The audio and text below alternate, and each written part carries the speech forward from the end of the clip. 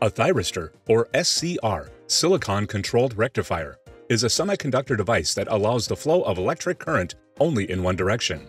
It behaves like a diode, but unlike the latter, the pass-through current can be driven.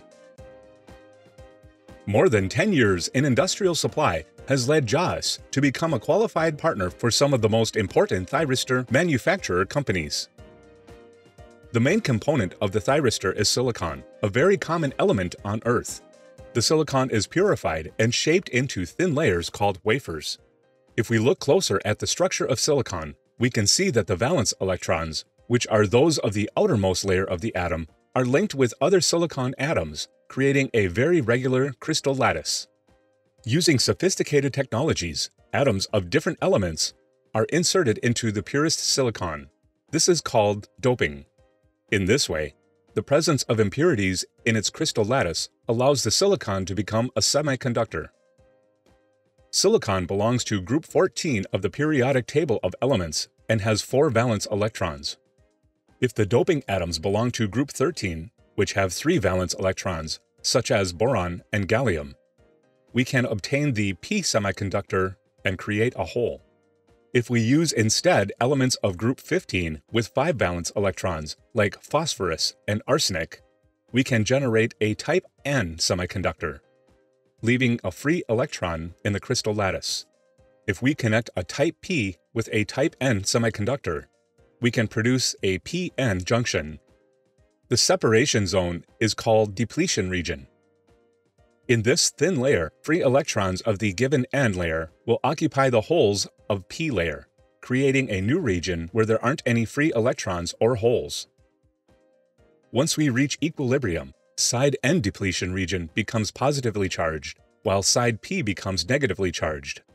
An electric field is therefore generated, which is a barrier for an additional exchange, and it behaves as an insulation. This is a PN diode. If you want to find out more about how a diode works, watch our previous video. If we power the two far ends with a voltage superior than the potential barrier, with the negative pole on the N layer, which is the cathode, and the positive pole on the P layer, which is the anode, we can observe the direct polarization phenomenon.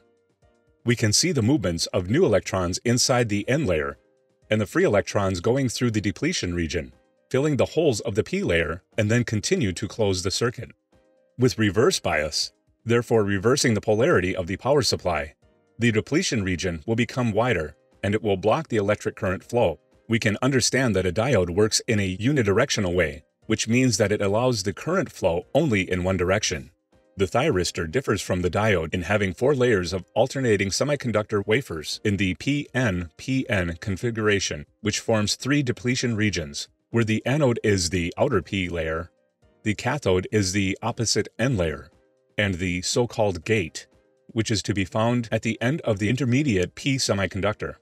As you can see, it would be impossible to make the electric current flow because in direct polarization, it would increase the central depletion region, and in reverse bias, the other two would increase. In order to conduct electric current in direct polarization, the thyristor must overcome the central depletion region with a method called gate triggering. A second power supply is connected between the cathode and the gate. The electrons pass through the first N layer, overcome the first forward bias, and flow into the P layer. Now the P semiconductor has many more electrons than the N semiconductor above. For this reason, the P layer acts like an N layer towards the upper N layer. So the electrons pass through the central depletion region. The 3 lower layers now look like a large N semiconductor, and the electric current can cross the last PN junction and close the circuit. The secondary power supply can now be removed because the thyristor is behaving like a PN junction diode and will continue to operate without an additional gate triggering. The gate triggering works as a switch to allow or not allow the passage of current in the thyristor, allowing its driving. Due to this characteristic, thyristors are used as inverters, AC voltage converters, and controllable voltage rectifiers because they can supply adjustable DC voltages from a fixed AC voltage. In fact, by providing an alternating current to a thyristor, which has a sinusoidal alternating voltage, It can supply a single half-wave rectified current called pulsating direct current. Furthermore, by delaying the gate triggering, the thyristor can be triggered at any instant of the positive alternation of the voltage to regulate the intensity of the output current. A capacitor smooths the signal, supplying a direct current.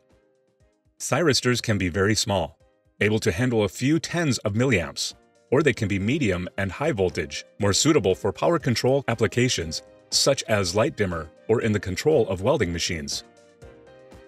However, thyristors are commonly used in those devices that require high power control. They are used in industrial applications and in the high-speed regulation of electric motors in railway traction. Find out how the electric train works by watching our previous video.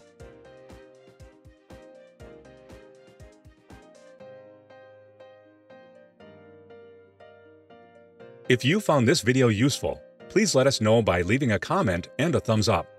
You can also share it. And don't forget to subscribe to our YouTube channel.